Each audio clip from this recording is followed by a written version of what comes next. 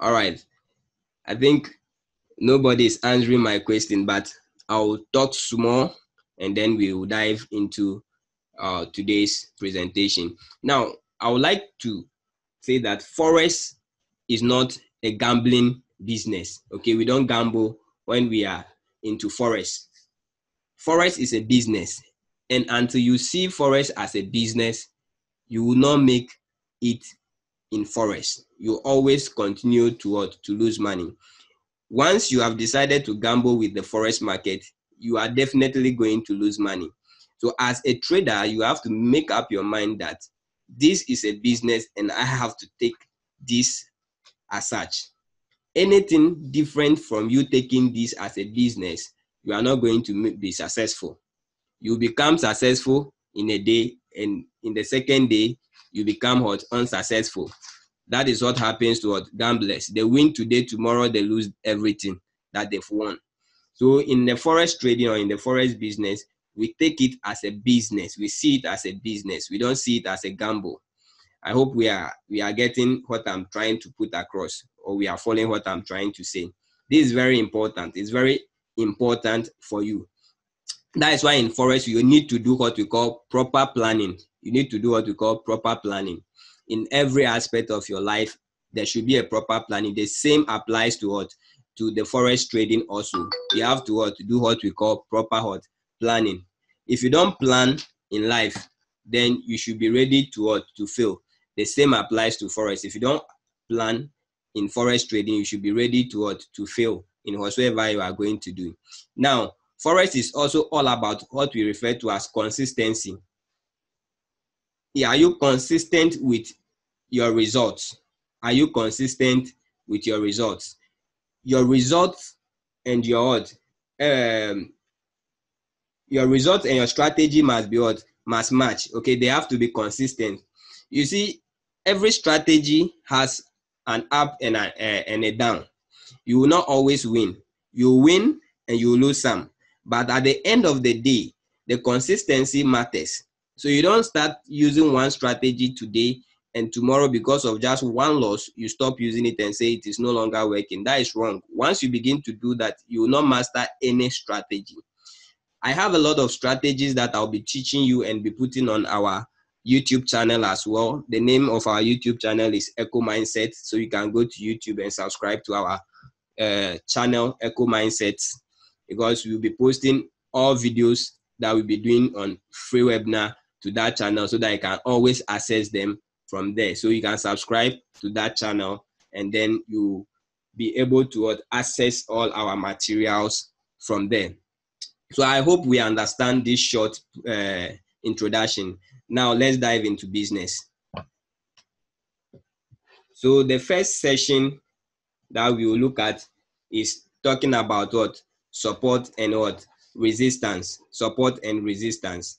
And I know a lot of you know how to draw support and resistance, but then it's important to know how somebody also look at support and resistance levels. What is their ideology about it? Okay, but before then, the question is, what is support and what is resistance? Why are they important? Why do we use them? Now, in the forex market, one thing you have to know is that the market is all about supply and demand. Okay, it's all about buyers and sellers. So if I don't have any good to buy, or if I come and your goods are finished, what am I going to buy? I'm not going to buy anything. And if I come and there are excess goods, okay, and there are no buyers, and you chose to increase your price, at the end of the day, the person who is coming to buy has no choice than to walk away, because he knows that there are the goods are excess, and if he doesn't buy and you don't also sell, the goods will end up getting spoiled. So the person will decide to decrease the price, and then thereby lowering the price of that commodity, and then buyers will be able to buy that product out of the market. What am I trying to say? At resistance levels, we sell. Why do we sell?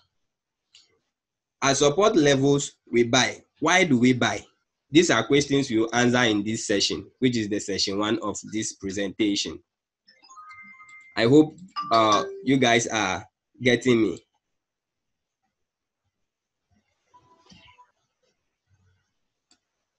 Okay, somebody said he cannot see the screen well.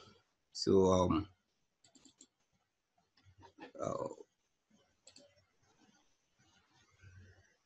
I hope you can see now.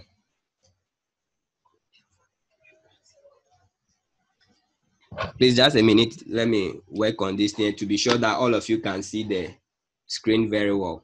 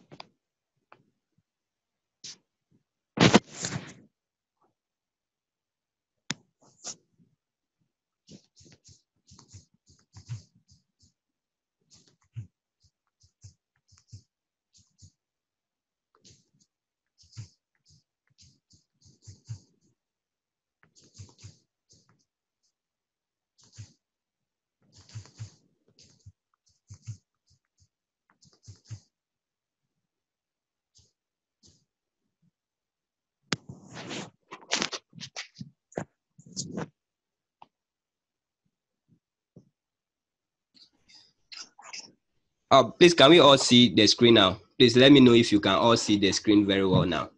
If you can all see the screen very well now, please let me know in the chat box if you can all see the screen very well.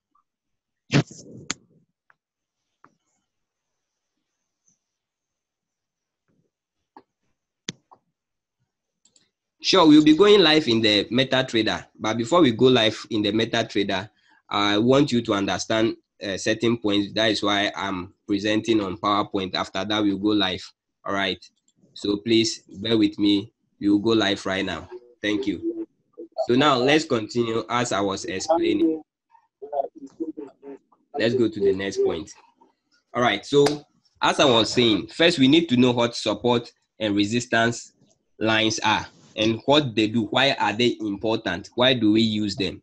Okay, so you should know that at all support and resistance lines, please, who is writing on the screen? Kindly clean it. Please kindly clean the drawing on the screen. So support and resistance lines indicate likely ends of trend. So normally a trend will end at a support or a resistance level.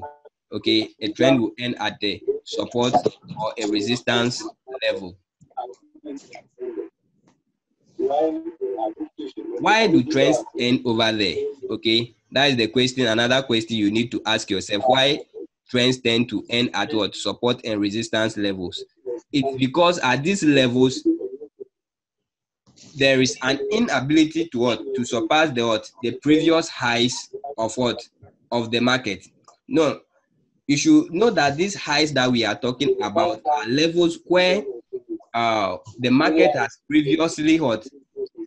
Went to pick orders, but then did not finish picking all the orders there. So there were some amount of orders left at that session. Now the market has what we call memory.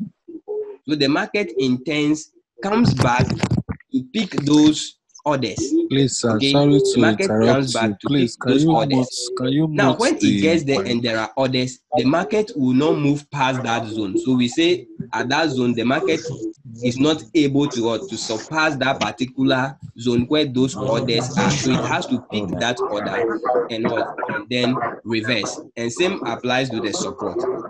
When they go there, they pick the buy orders over there, and then they bounce back up. When there is a zone where there is no order, price breaks out. Okay, and there are zones that are support, and they rather tends to become what resistance after a breakout.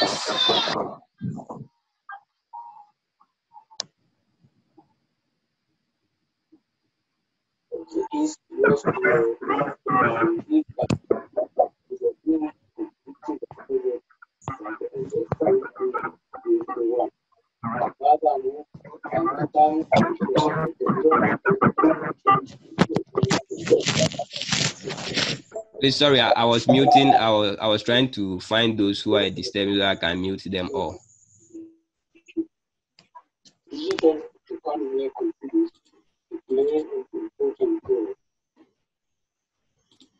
All right, thank you. Please, if you have any question, you just type in the chat box. I'll respond to you. Okay. So I've muted everybody. When I'm done with the presentation, I'll unmute you so that you can ask questions. Thank you very much. All right. So as I was saying, this is support and resistance we are dealing with, and it comes at every level. As you can see from these labels over here, you realize that at this level, we are looking at what? A resistance. At this level, when price got back, okay, price bounced down over here, and then it consolidated, it did a false breakout, and bounced back, met a resistance here, dropped, and bounced back up again, met a resistance here, and dropped before breaking out finally. Okay, all right. So now support is also this level below over here.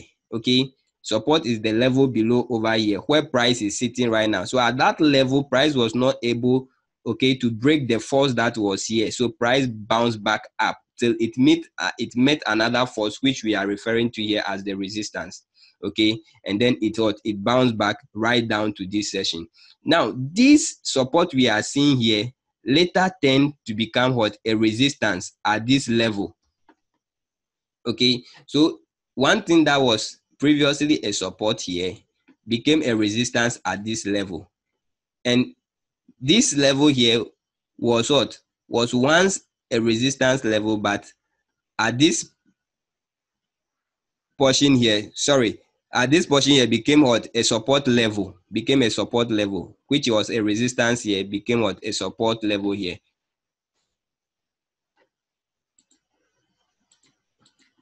Let me clean this from the chart so that, all right, thank you.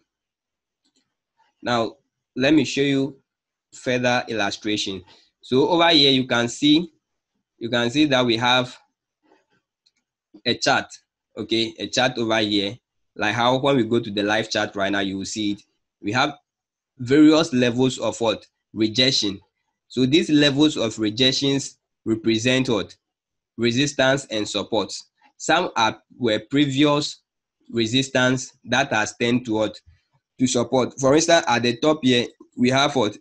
A resistance. Okay, over here at the top, this level is a resistance because price was not able to what? Break above that level.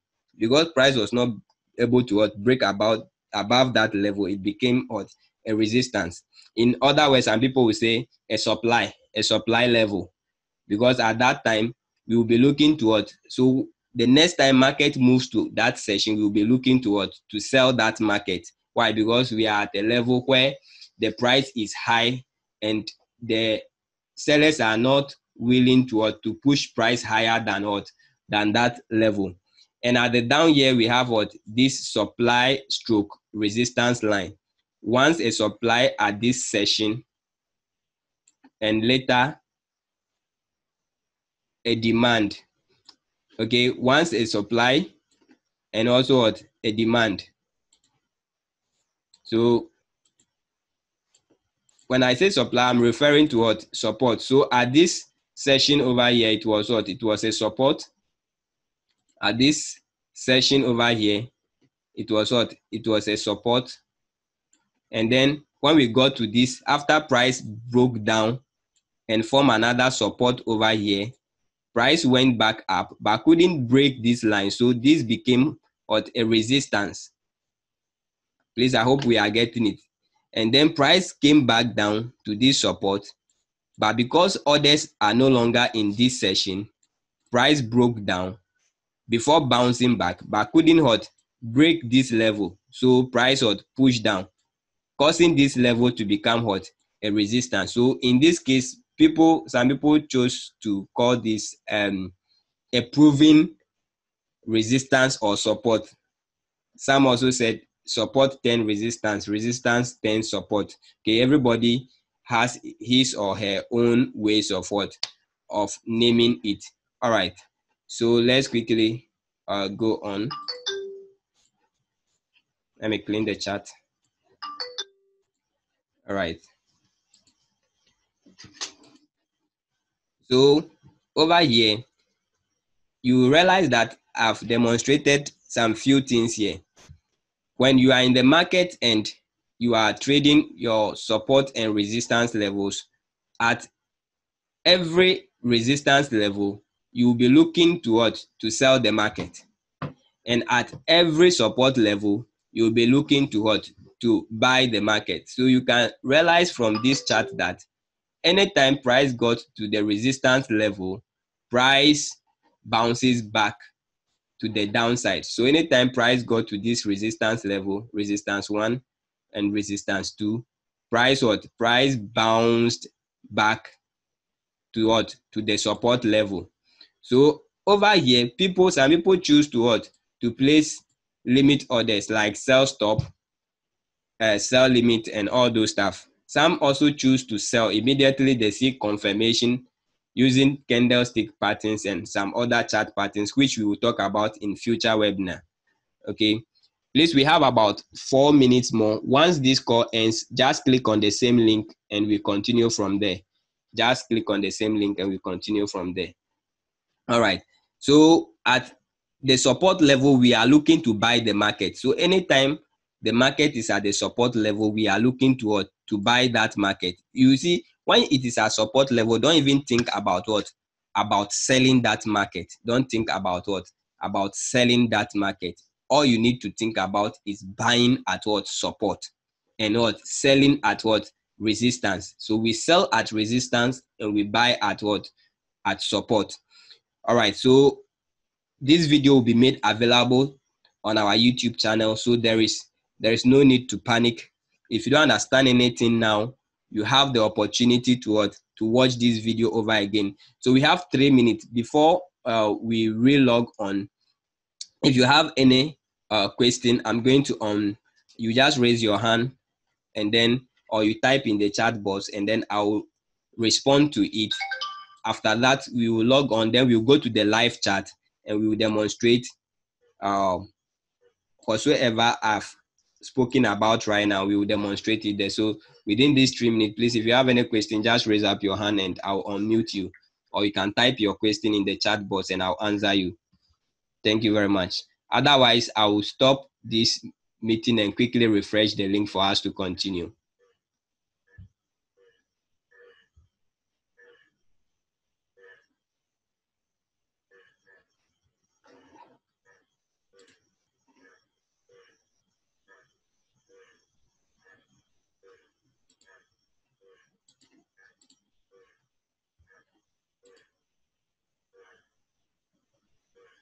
All right, so I think nobody have any questions. So please, let's relog. Okay, somebody has raised up his hand. I think that is Waxman. So Waxman, you can unmute yourself and ask your question, please. Hey, how are you doing? Okay, somebody say, how do I identify support and resistance? Somebody to say, what time frame is the best to check support and resistance? So please, once we log back on, that is what I'm going to show you on the live chat. We are going to see how we identify the support and resistance, and also we will see how we are going to draw them and which time frame to use. Okay. All right. So Waxman, please, if you have any question, kindly ask before we log off. Okay, say how are you doing? Say I hope you can hear me. You can hear me very well. All right, so please let's quickly log back on. Okay, let's go back to the page and click on the link again.